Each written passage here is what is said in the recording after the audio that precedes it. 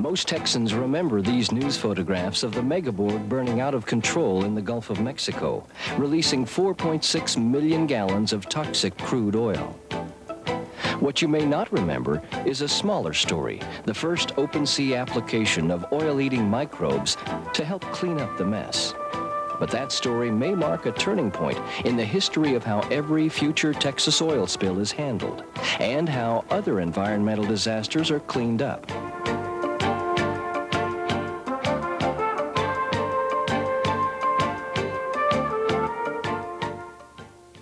Microbes with a natural appetite for oil live everywhere in the environment.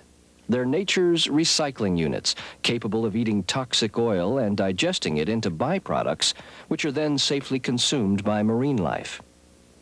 Researchers have collected microbes from all over the world and mixed them together in combinations which will address nearly all toxins in oil pollution. They're grown in a catalytic solution to reproduce quickly until trillions are available to be packaged, stored in a powder form, and applied when needed to help clean up sensitive environmental areas.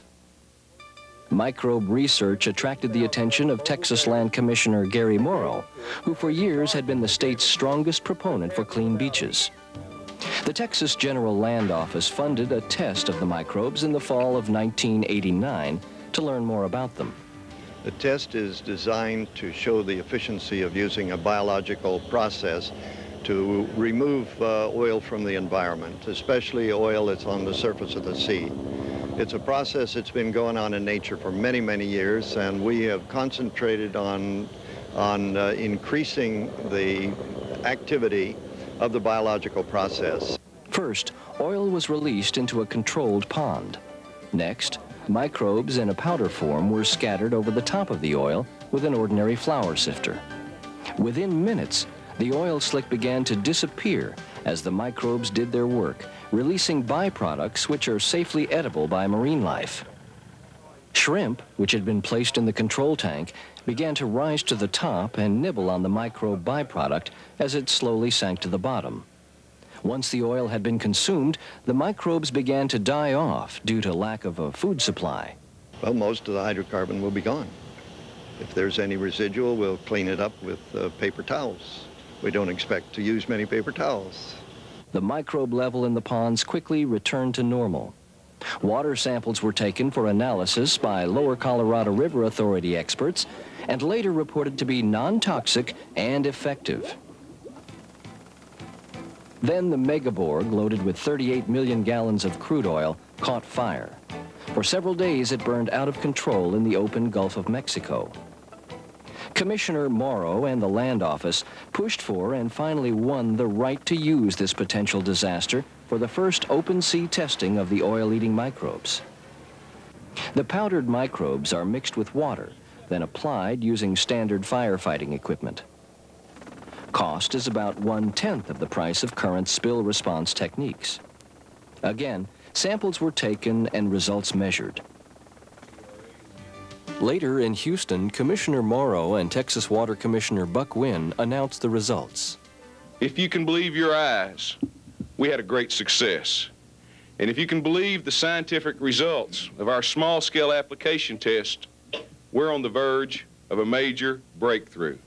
We have absolutely no evidence that there are any harmful side effects from these microbes. It's time for us involved in oil spill response to put bioremediation at the center of our oil spill contingency plans.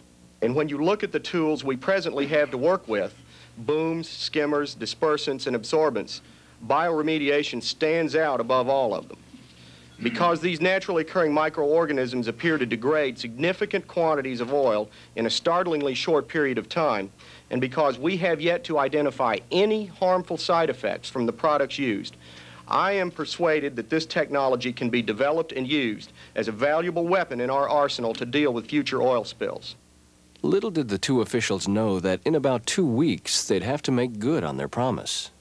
A barge filled with heavy crude was struck by a ship and began leaking its contents into Galveston Bay.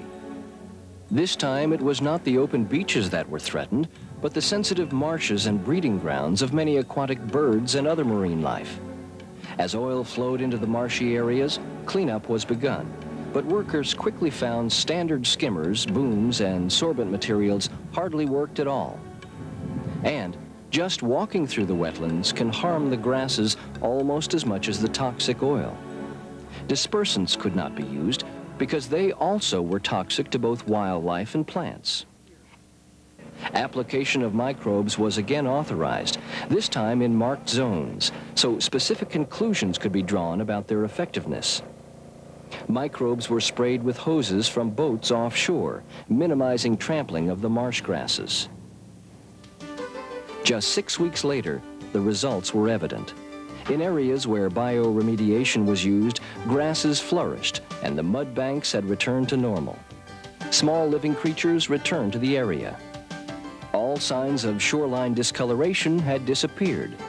In those areas left untreated, marsh grass was brown and dead and wildlife absent or endangered. At a bioremediation symposium at Lamar University, Commissioner Morrow commented on the results. I hope today's symposium puts all Texas movers and receivers of oil on notice that at least the General Land Office, which manages the 4 million acres of submerged lands, expects bioremediation to be part of any oil spill contingency plan they have. The Land Office has proposed the Texas Oil Spill Response Act of 1991, part of which provides a single state agency in charge of the state's response system, state purchase of equipment, location of equipment at regional response centers, and staffing by highly trained employees. Regional response centers would provide oil spill response and coordination, auditing industry plans, conducting drills, and maintaining equipment. Written contingency plans for all carriers and handlers of oil and chemicals in Texas. Increased support for research and development of new technologies. This is one of Texas' brightest new technologies. The proposed oil spill plan would guarantee that research in microbe and oil spill technology is ongoing, with more monitored tests on oil spills. The plan would also guarantee that bioremediation is ready to be used whenever appropriate. Just think how oil is transported, where it's transported, and that's where we ought to have bioremediation backup to deal with oil spill problems.